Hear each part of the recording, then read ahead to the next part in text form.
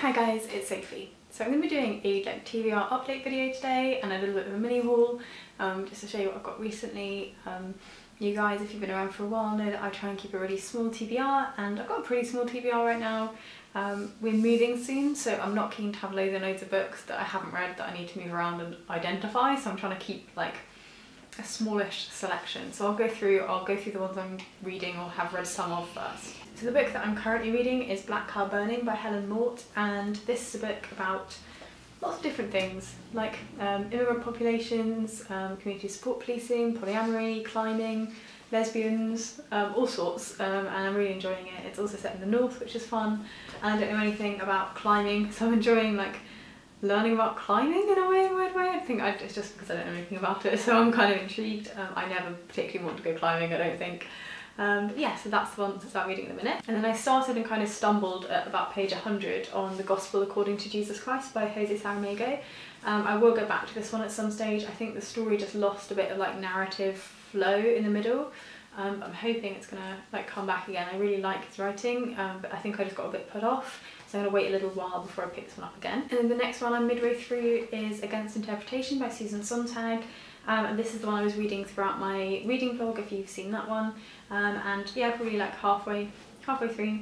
I will keep going. I just need to like read little essays at a time, and we're going to chill out here today and probably do the same tomorrow, so I might pick up some more Sontag in between Black Car Burning. And then I've started this one and I'm just not really getting on with it. I might try and go back to it again, or I might do an effort and get rid of it, and that's Excavation by Wendy Ortiz.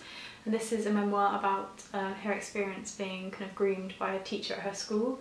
I'm not quite sure what it is. I'm not really getting on with in this. I don't know if it's just the writing, but I really didn't get very far. I got to page 50, which is normally my like, if I'm not liking it I get rid. But again, I might give it another go. It's kind of similar with The Gospel According to Jesus Christ. I think I need to leave it a little while and then give it another shot.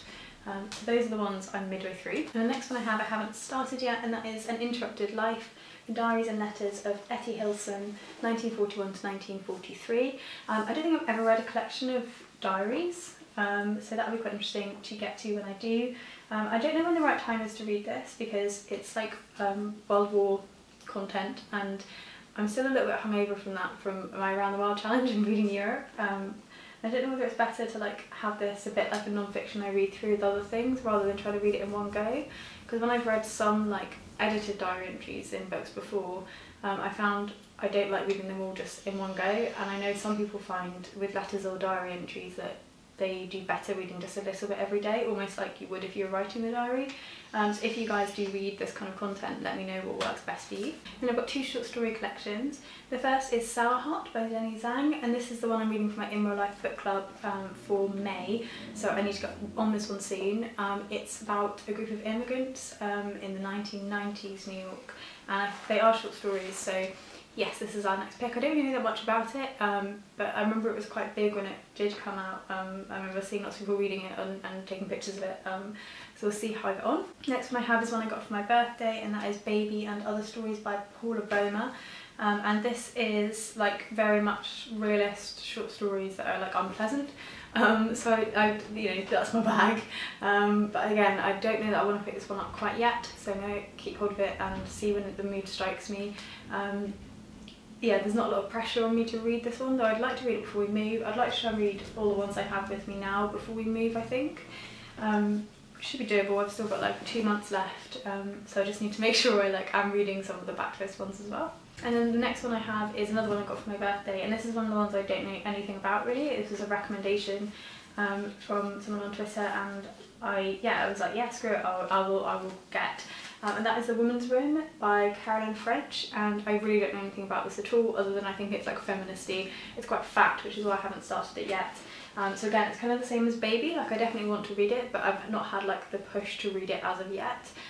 So hold on to, and then I'm gonna try and like make sure to read these, as I say, before I do move. And then the 4 new ones that I have, there's 2 that I picked up today, but I'll go through the other 2 that I've bought more recently, less recently than that first.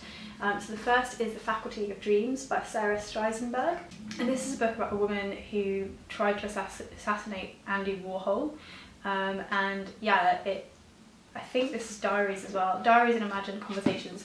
I'm so excited for this one. I think this was either the Women's Prize or the Man Booker. Yeah, no, I think it was the Man Booker International, and it was the one that stood out to me the most. So I'm dying to get into this one. I might kind of set at the end of this like what I think my TBR should be for May. I think that could be quite helpful, but this is one I want to like read straight away. The next one that I have is White Shadow by Jacobsen. And this, actually I didn't know this, but this is a sequel, and this is very exciting because literary fiction doesn't really have sequels, but this is the second book in The Unseen, which is the first novel that he wrote about this family in this really deserted island in Norway. Again, absolutely dying to read it. This one gets to the point of the German occupation of the islands, just at the very end of the last book we got there. So yeah, just looking forward to going back into this family story and finding out what happens. I really hope you keep writing them up to present day, that would be perfect. Yeah, really excited to have a sequel. It's so rare to have a sequel when you're reading like not genre fiction, so yeah, dying to read that one. And there are two that I bought today, and the first of those is The Western Wind by Samantha Harvey. This is one that Tom and I are going to try and read together. We are looking at like branching out into genres that maybe we wouldn't both like naturally pick up, to see if we both can kind of meet each other in the middle. I was listening to a podcast called What Should I Read Next, which I've been really enjoying, and they did an episode with the couple who do He Read, She Read, talking about their reading together and their reading apart, and that's what she kind of recommended for them, was to choose some books that like met genre-wise somewhere in the middle. So this one is a murder mystery set in Somerset, which is where I live, which is very exciting because we don't normally get many books set in the West Country, and it's set in the 15th century as well, so it's historical fiction and murder mystery, which isn't my normal jam. It's not Tom's either, but I think we're both going to give it a go and see if we can discuss something. It's been really nice that Tom's been reading some Dave Eggers, because I've read them too, and even though the one he's reading now I read a long time ago, so I can't remember all the detail, it's really nice to be able to share some thoughts or feelings about books that we've both read. It's really rare for us, so really been enjoying that. And then the last one that I have is a Dave Eggers, and after I spoke about it in the last video, I was like, actually I want to go and buy this, and I saw it and was like, ahaha. And it's A Heartbreaking Work of Staggering Genius, which is his non-fiction memoir about his mum and her dying. And I don't know if his dad is also, if he also lost his dad. I've always wanted to read this one, and just haven't gotten around to picking it up, and I think because I've kind of had this like Dave Eggers feel with Tom reading it and with me reading it, I wanted to pick it up and see how I get on. From the very beginning there's lots of like strange little fun things like prefaces and rules and suggestions for reading the book, and yeah, I'm excited for this. I've heard really good things as well, so yes, that's the last one on my TBR. So I have 12 books in total that I own and have yet to read, which I think is really quite good. I like having it like lower than 20. That's my safe kind of space, and I think when I get down to like 5 I get a little bit panicky because then my choice goes away. So sort of like 10 to 20 is my ideal. And I'm going to try and choose a TBR for what I'm going to read in May. I might not stick to it 100%, but I thought that could be helpful to get a mix of the older ones and the newer ones I just bought. Okay, so the easy ones are Black Car Burning, because I'm currently reading this one. So that one I'm definitely going to get my way through.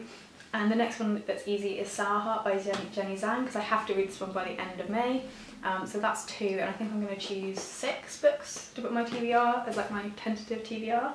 So there's 2. I think I'm going to have one more shot at Excavation and decide whether or not I want to keep reading it, because where I am now I really don't, but I want to give it like one more go. So I think I'm going to read up to page 100 of this one and then see if I want to DNF or carry on. And then I really want to start on The Faculty of Dreams, and I feel like I'm going to feel bad if I can't start it soon, so I'm putting The Faculty of Dreams on for book number 4. And then I think I'd also like to put Baby on the list, because it is quite short. It's 170 pages and short stories. I haven't got short stories apart from the Jenny Zhang, which I feel like I'll probably read quite quick.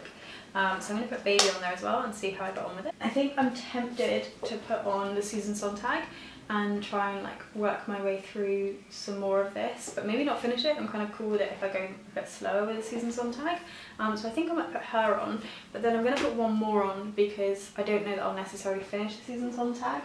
And I think I'm going to put The Western Wind on, because Tom and I are both going to read this, and it would be good if I was able to get through it and then pass it on to him. So I think I'm going to put this one on, and that's a little bit like, it makes me a little bit nervous just because it's not my usual fare, but yeah, I'm excited to see if we both enjoy it. Okay, so that leaves me with this little pile as a TBR for May. It's quite exciting. There's some stuff in there that's, a couple of ones in there that are a little bit older, and then some ones I'm really excited about or have just bought, which was like a good mix. I know, like, numbers wise, I could definitely finish all the books I have currently now in May if I wanted to, but I think I'm still going to buy like some new ones as I go and read them too. So these are the ones I really want to get through in May. So Tom just wants to show you what he's reading and what his TBR looks like quickly as well. So I shall show you, I shall turn you around and you can say hello to Tom. Okay, so I've only got a few books in my TBR at the moment, and that's because, unlike Sophie, where she gets stressed if she doesn't have too many books on her TBR, I get quite stressed if I do actually have too many books, because then I don't know what to read. So at the moment I'm reading The Circle by Dave Eggers. I just finished, what was the name of the other one? The Parade? The Parade by Dave Eggers, which for me is very much branching out as I only read fantasy. The Parade was outstanding and it actually made me feel things, which is unusual in books. This one, if you've read it, it makes me incredibly stressed with kind of the work-to-life ratio and just the wider implications of technology, which is quite ironic seeing as we're doing this on social media, but yeah, but this is really good. And then I've got Rather Weird by Andrew Caldecott, which I saw on Goodreads and I thought could be quite good fun. And then obviously I've got the book about Somerset that we bought today from Waterstones that I'll be reading with Sophie, but I think that's the extent of the books I got at the moment. What have you got on your Kindle? What have I got on my Kindle? Something about dragons. It genuinely is about dragons, I think. You know, it's the fact you said about high fantasy is when dragons populate the world. Yeah. So that's kind of my fallback, just for escapism. But yeah, some good books. Yeah, so hopefully you've enjoyed hearing about my TBR and a bit about Tom's TBR. Yeah, I really like doing these update videos. Some people don't like them because they kind of say like, what's the point if you haven't read them? But I like sharing it. I think my TBR and managing it is quite a big part of my channel. I know in comparison to lots of other channels, I have a really small TBR. Lots of people have physical TBRs of like 100, 200, 300 books. And I find it suits me so much better to have less. It doesn't stress me out when it's like less than 20.